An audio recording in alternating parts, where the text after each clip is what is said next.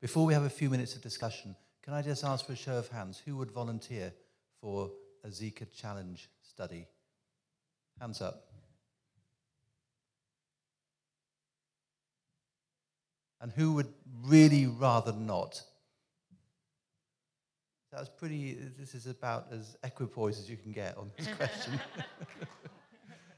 50-50. Okay, so I think we'll go straight on. Just have a few minutes discussion before the breakout group. Questions for Ricardo, and in fact, also for Dorcas and Marielle. We might as well just go straight on to the general discussion. Thank you. That was a really nice talk. So, questions for the entire panel, but mostly for Ricardo.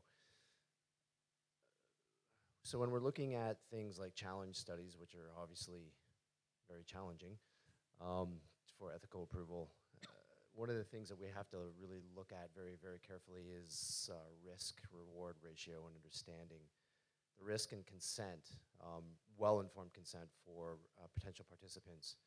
And I'm guessing that the reason that the panel determined that human challenge studies with Zika aren't going to happen at this current time is because we know so little about the Zika virus. So you can't really give potential participants much information to make a decision, an informed decision about whether or not to participate. And so I wouldn't participate simply because there's so much we don't know about Zika at this time.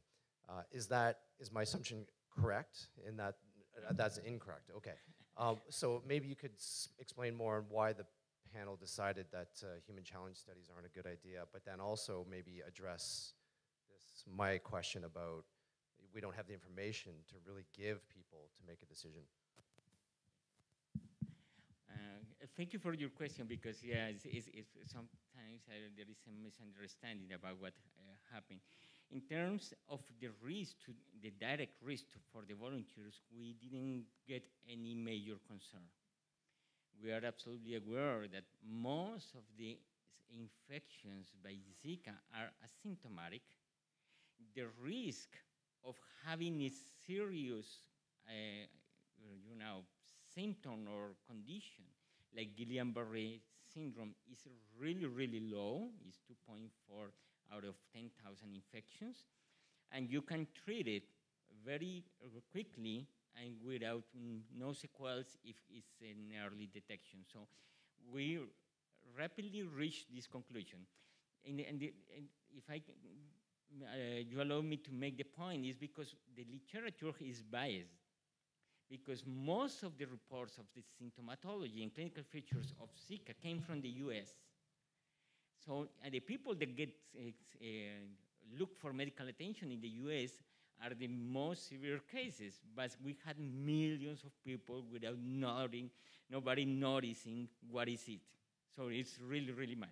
So why we decide not to move forward? Because the risk for bystanders was not clear at this moment. So we didn't have enough information to control the risk for bystanders. And the second issue that was considered was because we didn't get how this social value in terms of the advancement for a new vaccine was being incorporated, particularly by the regulatory agencies. So those points were the main reason because we decided we don't have information, but the main one is risk for bystanders.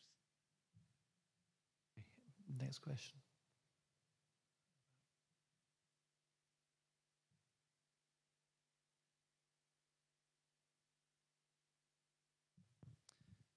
Thanks very much. This is a question for anyone on the panel. I wonder if you could speak a little more to the potential reputational risks for sponsors of research and the research enterprise in general. I'm thinking of the situation in which we carry out a challenge study in a low resource setting, and then for reasons that may or may not be related to the challenge, someone dies. And the possibility then that that is associated with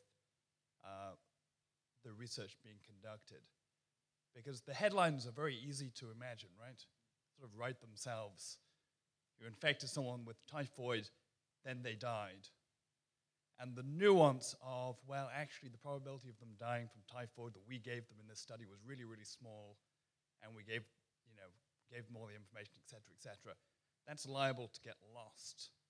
So I'm really worried not about the actual risks of the research, but the interpretation of what might happen if there were such a serious adverse event. So I'd love to hear your views about that.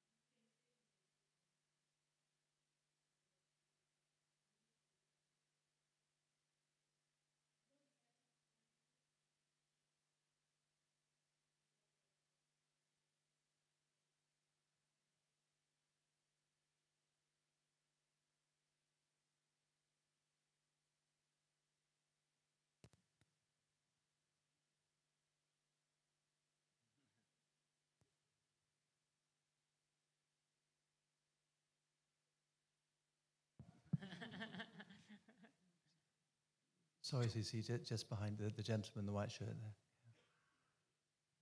there. I have a point to make. Why? So wait, let me just articulate it nicely. So about the serious adverse events and about the quality of trials in LMICs versus high-income countries, they should be the same whether it's a challenge study or other studies. So I just want to make that point. When this shouldn't be something special. So the facility should be there, the SAE reporting should be there, the quality of the care should be there as well, is my opinion. And the other point is that sure, we're talking about LMIC. And why are we talking about LMIC when, in this session? It's because challenge studies have been conducted in high-income countries, but now we're doing it we're thinking about doing it in LMICs. But I think the question should be, rather than LMICs, because in LMICs you have very literate and privileged people, and in high-income settings you also have poor people. I think the vulnerability question should come into play more than high-income versus low-income settings. Is this with relevance to that point? Yeah. I've got a... if we can just follow up here in the front, as it's relevant to Pei Kyung's point. Yeah, thank you. I wanted to come back to Ricardo's point and the previous question when he was pointing out that there wasn't so much risks for participants, but to bystanders, and we might think, for example, in ways of minimizing that, for example, hospitalization, ways of trying to. But what I was thinking was that the response the team gave was maybe more related to political response, a political response, and it has to do with the culture, but not with the culture of the people, but the culture in bioethics in Latin America, which is quite protectionist and a kind of team proposal might erase many furious voices on how can we doing things like that a little bit as what was. So it's not so much the problem that the trial per se might pose, but the way that, for example, many bioethicists in Latin America think about research and the protectionism there is very, very inside the way of handling these issues. Is it that was on the back? No. I'm saying no to everybody. Actually, this panel was covered by NIH. We have 3 people from Latin America. None of them will have the background in ethics. What we were called because of our scientific expertise. I would say that we 3 were more in favor to do the challenge. The ones who put the more conservative position came from the US and Canada. And the reason for that was mainly because they don't know how this potential risk for the bystanders, it would be worth if we don't know if the knowledge would be useful to speed up the process of the vaccine. It was like that, and there are a lot of noise. I would say that there are a lot of scientific journal papers that were published with incomplete information that create noise. As for example, the duration of the virus in semen. So there is a lot of papers that are saying, we found the virus 6 months later. But if you read very carefully the paper, they have the genetic parts of the virus, but they don't have a live virus. But it creates noise. So that's part of we and the scientific background. As we publish a lot of things, we create noise in this issue, in this emergency. And this is something that we need to acknowledge. Over here. Yeah. I have a question for Ricardo. So from my understanding, Zika is mostly prevalent in pregnant women and infants. And we know traditionally that pregnant women have been excluded in clinical trials. So I was just wondering, are there any peculiar ethical issues that you think might be associated with doing these Zika challenge studies in pregnant women? And could there be a different approach maybe that can be adopted to, I don't know, attract many pregnant women to participate in these Zika challenge studies? And another question that I had was for the typhoid challenge studies in maybe African countries. So my question is, is there responsibilities on the part of sponsors to address other sort of unmet or unexpected ethical issues that might arise when conducting these challenge studies in African countries? For instance, with regards to typhoid, we know that it's spread through contaminated water, and there is lots of sewages and lack of access to safe drinking water in African countries. For instance, in my country, do researchers have any obligations to address some of those practical challenges on the ground, which might not be related to the actual research question that you're trying to address? That's my question. So, yes, we discussed a lot about the risk of pregnancy and what would happen. One of the issues was, okay, if the person who volunteers is a male and he get a sexual relationship with several people and you can't control who is having sex with this guy, probably this guy can infect somebody that is pregnant. So one is the point of the bystander. So we think that infecting a male volunteer could be more risky because he's hard to control. So one of they mentioned, okay, let's choose a man having sex with men, but how can we assure that, I don't know, this person decide to have sexual relations with the lady? It could happen. So it's very difficult. So the other option was, okay, let's try with women. So women, in general, you can assure that you can control the pregnancy because we have very effective methods for contraception. So it could be a good idea. But the problem is that the virus stays for longer than in the blood. So we know that the virus can stay in some tissues like in kidney. And so we do the test in blood and we don't find the virus. But the virus could remain in other tissues. And if it remains, it can infect a woman that was volunteer later on. So how long is this time after the challenge that this lady was like clear to get pregnant? So this is a question that we don't have at this moment. We have some ideas, probably 3 to 6 months, but we don't have at this moment. But in general, we think that women would be the best volunteers for this kind of trial because you can control contraception.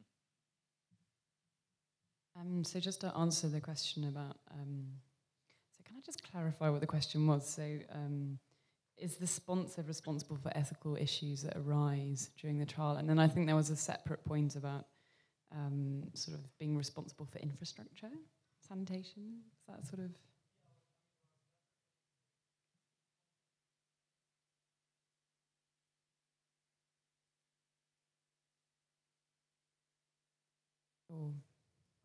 Sure. Yeah.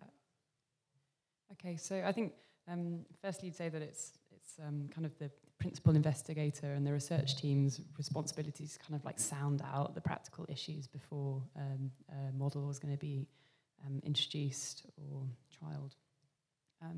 Thinking about like the practical sanitation aspects, you know, we've discussed the possibility of having like an inpatient setting, although that's not very practical for typhoid because you're talking about a 6-week period between infecting somebody and being sure that they're clear from stool clearance samples.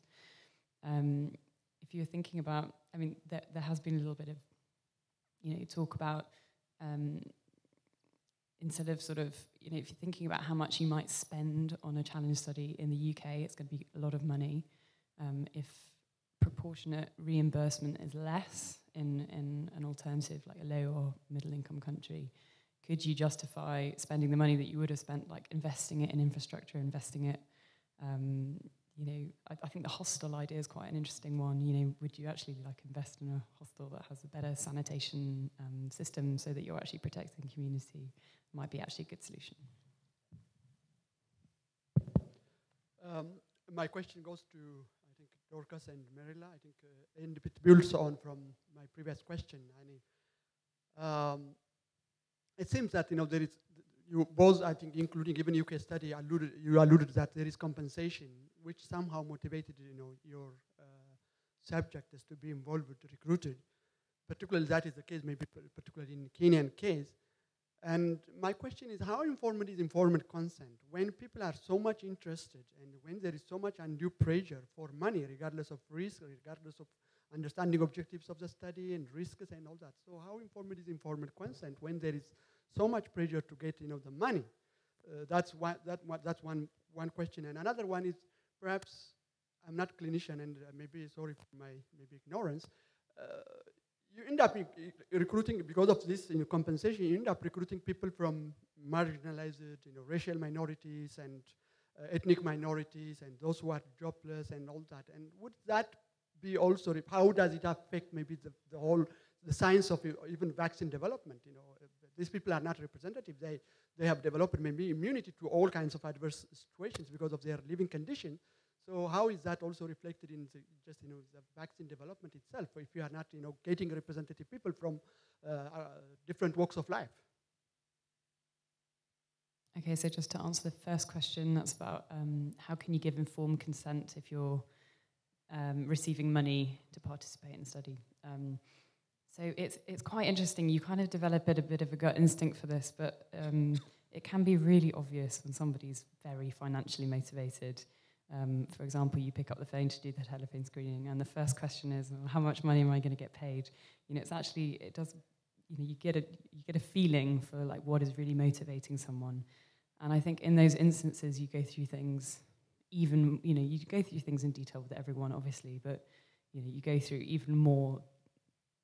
You emphasize the risks more, probably, because you're getting a feeling that somebody is actually not maybe motivated by the altruistic motivation.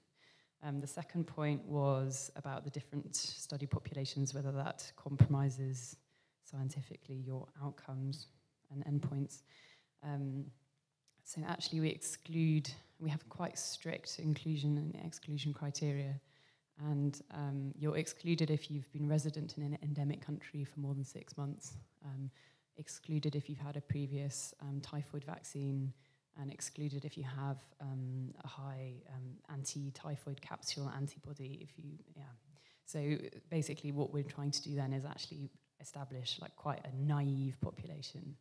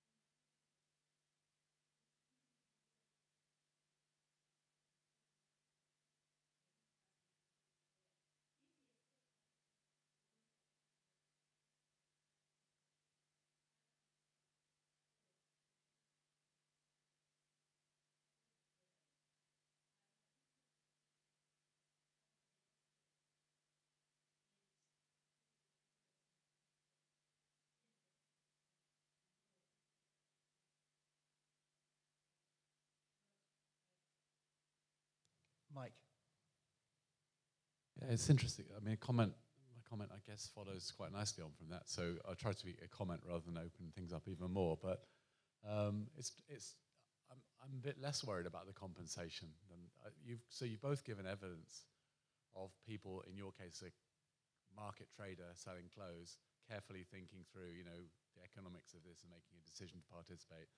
I, for many years, have taught medical students in Oxford and asked them about this, and they seem to be working out for themselves whether this is something they want to do. So I'm not as worried about that, but I am a little bit worried about the potential for a market in medical research in this space.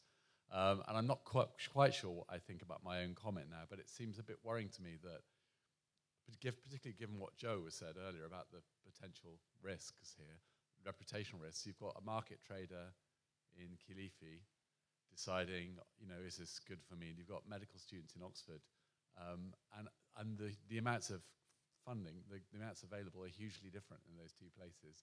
And elsewhere in medical research, if you're talking about reimbursement, then I think that doesn't matter quite as much. But where people are clearly making financial calculations, I'm not sure necessarily I would want the same amount of money to be paid in Oxford and Kilifi, but I do worry about it being quite so different. There's an equity issue there, isn't there? Do you still want to say something? Okay. Ricardo, did I see your hand went up when we had a show of hands about who would be participating? Well, okay, so if we go back to the first slide that we saw in this meeting, it was about having a fair offer, about whether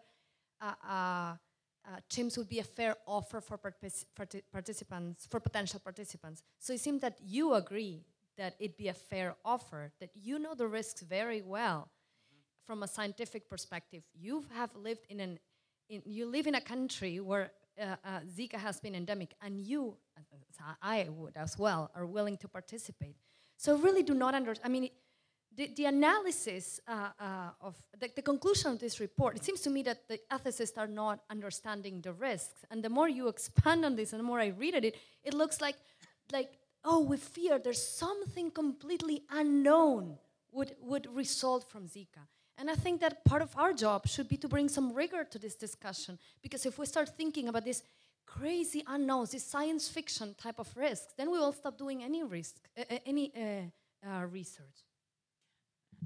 Yeah, you know, when I was invited to this panel, I did an informal survey to some of my fellow infectious disease colleagues in Brazil from several states. I called about 10 of my colleagues, and I questioned, would you participate yourself in a human challenge study for Zika? 9 answered yes, without any doubt.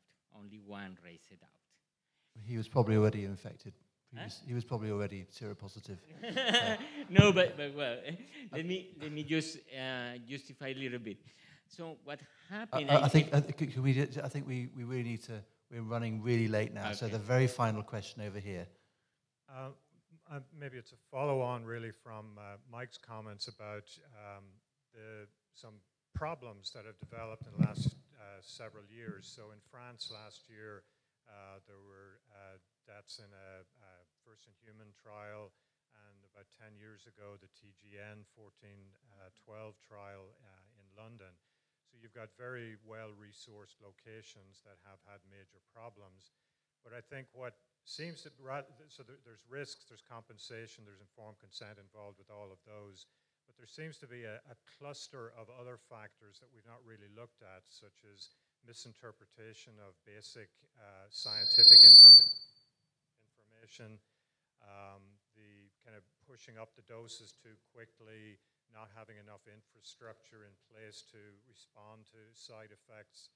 And so I'm wondering, have you thought about how would a cluster of protections be put in place to ensure that those sides of the whole kind of new areas of research would be addressed as something somewhat or potentially controversial, like the human challenge trials?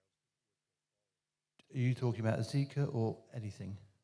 With any of these that have the potential to be... Does anybody want to make a very quick comment to finish the session off? Yeah. Marielle? So I think I went through the safety. I mean, there's a very intensive safety provisions. So if you're thinking about, you're monitoring people on a daily basis, you're doing their blood tests on a daily basis, you're looking at the symptoms on a daily basis, blood pressure, pulse, all of those things. You're really keeping a very close eye on people for deterioration, and you have access to all the backups that you need, like clinically in the hospital. Does that answer your question? It has to be very explicit. Yeah.